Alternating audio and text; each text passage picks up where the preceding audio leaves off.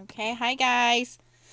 Okay, so I had a little scare. I was using my new iPad and uploading videos and things like that, and so I kind of neglected my Surface, which is what I'm using today, and I thought it died. It would not turn on, couldn't get the power to work, couldn't get it to charge, nothing.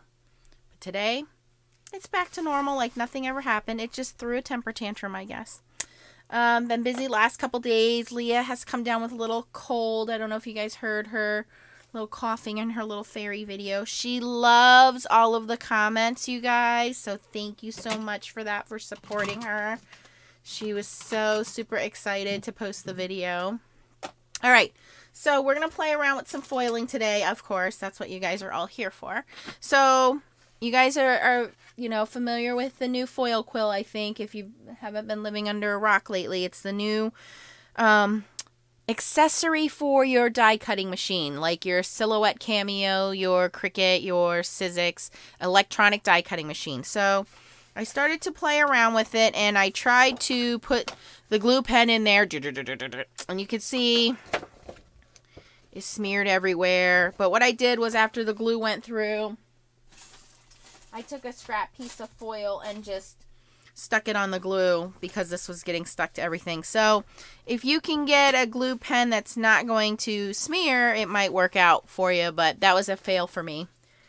Fail number one. I was trying to get it to work without buying an actual foil quill, for those of you who didn't want to get one or couldn't get one. All right, so here it is, using the actual foil quill. Yes, I know, it's beautiful. I don't know why it missed the spot over here. It must have been tape or something. And then over here, it did go under the foil there, but I can actually see where the line is, and I could fix it, but I probably will just leave it alone. But it is very pretty. I did use the Toto holographic gold foil for this. So then I thought, okay, what else can we do with this? So here's my problem with the foil quill. I do not have any patience. I cannot sit and wait for this thing making its noise, clicking, jabbing back and forth. You guys know if you have one. It just takes forever. I just want it to print out and give me something pretty. So I'm cheating. For those of you who do not have the foil quill, you can buy the designs. This is the USB designs by Kelly, or whatever it's called. The Mandela designs. And if you have a laser printer, and this is the secret here, you must have a laser printer for this to work. You cannot print this out with a regular inkjet. It will not work. Okay, so I printed it out here on my laser printer on plain white copy paper, and I printed it out on black paper, although I think I had my settings better on the white paper than the black paper. We'll see if that's right or not. We're going to run it through the Mink machine using good old-fashioned regular foil. And what I mean by that is, you know, whatever you have. So if you have the hot foil, it will work. I'm sorry, it won't work. You have to use regular foil.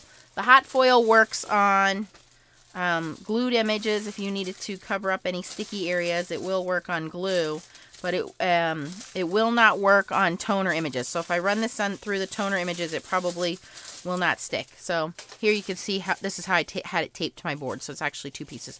I am not going to reuse this. I know you guys, I always tell you to save your pieces. This is garbage to me. I'm not going to reuse it. It's just too much of a pain with all the tape all stuck around it. So I'm sorry, this is going in the waste. But we have these two beautiful pieces. So we're going to start with the white one. And again, I'm just using my handy dandy Foil Bowls duster, which is going to get the dust off. Oh my gosh, you guys, I glitter bombed myself today. I have been making all of these beautiful cards to send out to you guys. By the way, I just sent out another 4 cards today, and totally flew the lid off the glitter, went everywhere. It was crazy. Oh, this is just wide enough.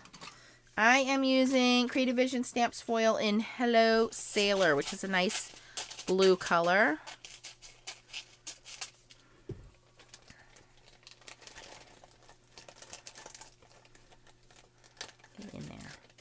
I am so glad it's starting to warm up, although everybody is suffering from allergies in this house. So I just need to go get my boat and get in the water and go fishing. All right, so I am dusting off the back of the foil, dusting off my image.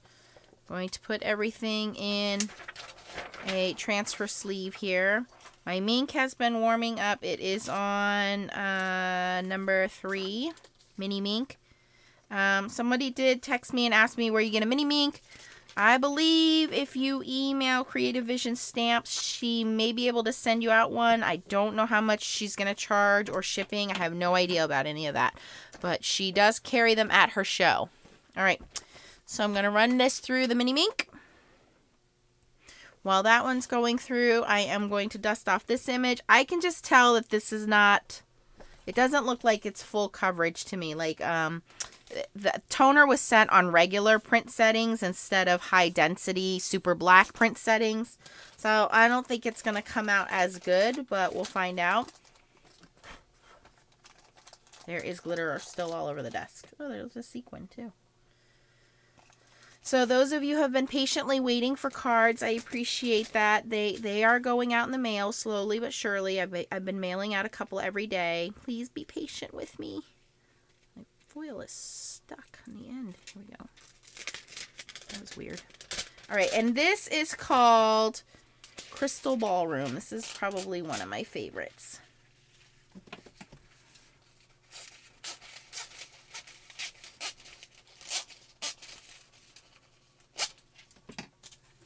And again, this is regular foil, like deco foil. This is the best foil, in my opinion. Creative Vision Stamps foil. But you can use any kind of regular toner-based foil because this is a toner-printed design.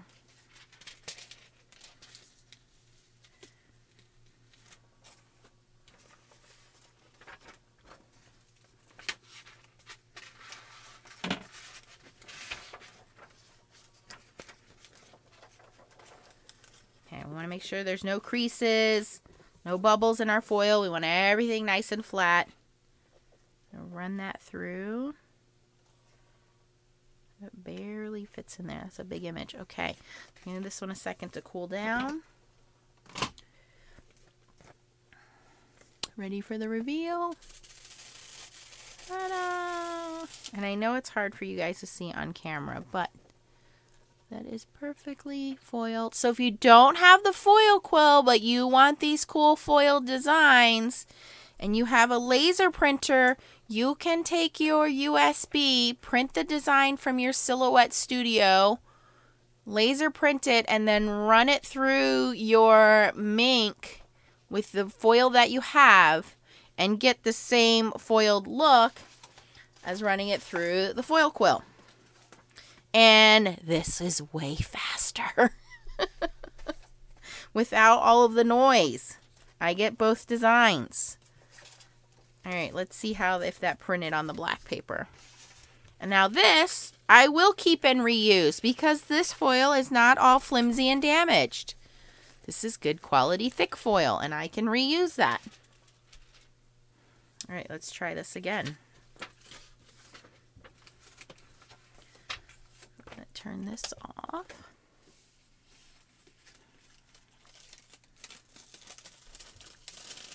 That's not bad.